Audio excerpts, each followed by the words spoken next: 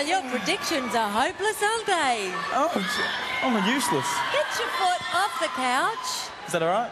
Just showing off your shoes, yes. Crocodiles are nice. How are you feeling? You were sure you were staying. It's the only way to get through the week, I think, for me. To be positive about it all? Be positive, because otherwise it would just do my head in, so... How many weeks have you been nominated, can you remember? 5. 5 times. I think the people keep counting them wrong or something, the votes. Really? I don't know what's going on. We can count that high, you know. Sure, well, I'm having difficulty. Now, while you take a breather, why don't we have a look first at who nommed you, OK? All right, let's stub them in. Because we always want to know who did it. I nominate hot dogs. I think that hot dogs is not being his true self as much as I think that he could be, and I think this is a part of his strategy. He's doing certain things in order to, as he says, get fans. For one point, I'm nominating hot dogs. His arrogance is really annoying me. It feels so surreal, like I feel like I'm talking to a brick wall. And it's frustrating because, you know, I really do value him, but at the same time, he's not giving me the respect I deserve. Oh. Now, what do you think about that? Was Kate right? I thought... No, look, in the house, I just wanted to be... I wanted to give everyone an opportunity to get to know me, and I didn't want to be in a house when I didn't like people, so I really did make an effort. But I was surprised with Christy, because I really do love Christy. She's gorgeous. But everybody, as we say, always has to nom someone. No, you do. But do you feel that you treated her with respect and spoke to her? Well, she got arrogance wrong. I'm confident. I'm not arrogant, am I? Well, I don't know. I haven't... Why don't we do... Who thinks he's confident? Hands up.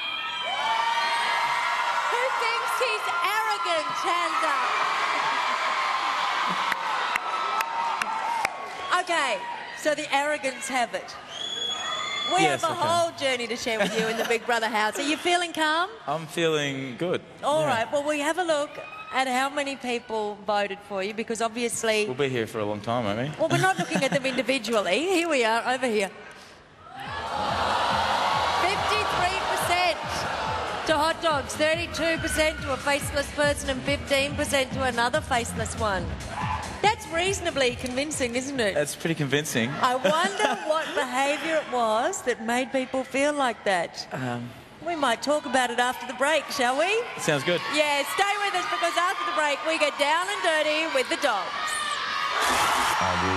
We're doing a little hot dogs corner segment. It'll probably get a little bit crazier as the weeks go by. You better watch out, you better look twice, you better not blink, I'm telling you why. It's gonna get weird on Hot Dogs Corner. You watch me when I'm sleeping, you watch me when I'm awake. So if you love the dog, just switch it up and I'll be on your TV screen. It's gonna get weird on Hot Dogs, it's gonna get weird on Hot Dogs, it's gonna get weird on Hot Dogs Corner.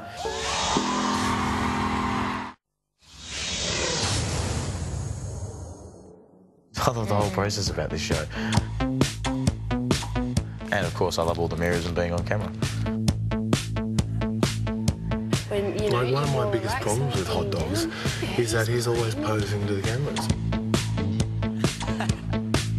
It makes it so much harder for me to be able to forget that there are cameras for every single one of these mirrors.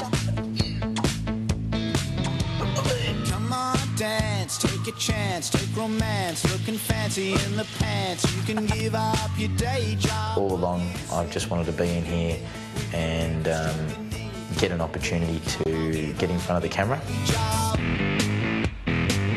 Come on, give it up.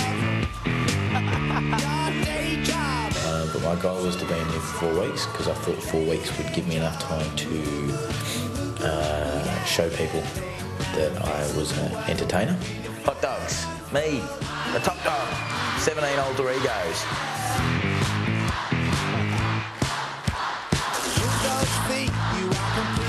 Welcome back to Big Brother's live eviction number 8, and with tonight's evictee hot dogs and our live audience.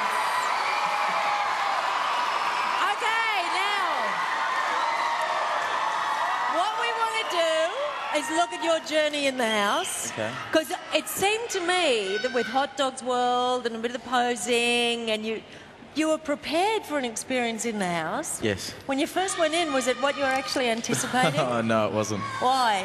I was blown away. It was a lot harder than I thought it would be. What did you think it'd be like? I just thought it'd be a cakewalk, you know, a lot of booze, everyone just being loose and having fun, and I'm not used to being told what to do, and it was a rude awakening. And how did you deal with that, with people telling you what to do?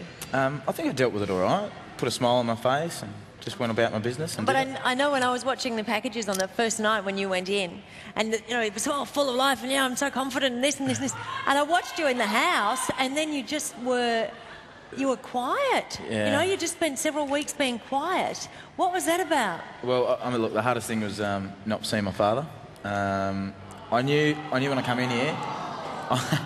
I knew when I came into the Big Brother house it was going to be tough, but obviously just didn't have any idea of what effect it would have on me not being able to see my dad. But did you, because your dad's been ill and you look Yeah. after him with your mum. That's right. That's a big part of your day-to-day life? Or Massive weekly? part, yeah. Okay, so what were your thoughts? I mean, you must have anticipated it would be difficult when you went in. I did, but dealing with all the emotions you've got to deal with, you know, being stuck in a house 24/7 with all those people that you don't know, and then having the biggest part of your life taken away from you was really challenging. Getting that video message definitely gave me an unfair advantage in the house. I wouldn't have lasted more than 4 weeks if You reckon you wouldn't have? Were you feeling No guilty way. about leaving, you know, not being around mum and dad? I was. I was really worried.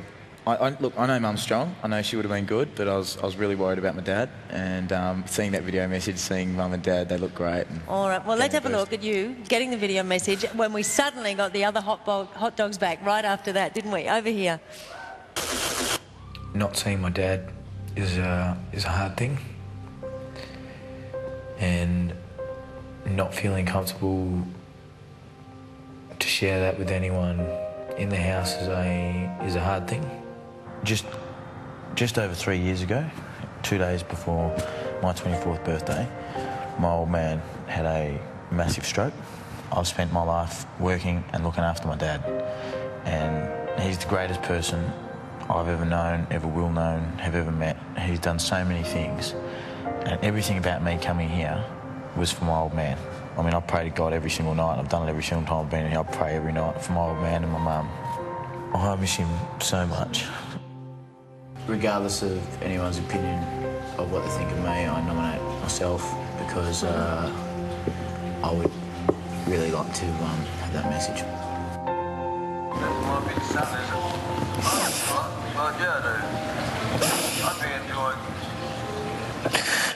Sorry, I'm crying, but you know, he means everything to me, my old man.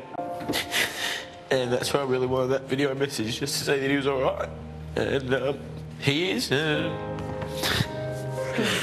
if I've got this for the next 30 minutes, so if anyone wants to watch it again with me, they're more than welcome. And I just want to be able to give my old man everything I can because he gave me everything, and I just hate being away from him.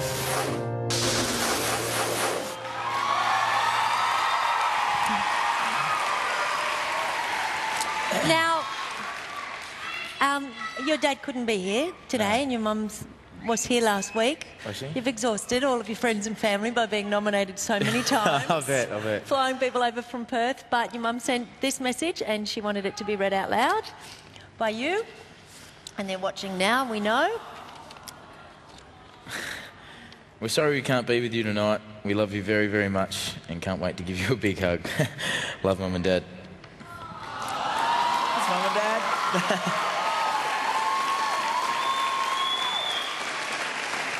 Now, one of the interesting things, you didn't have your family outside the house.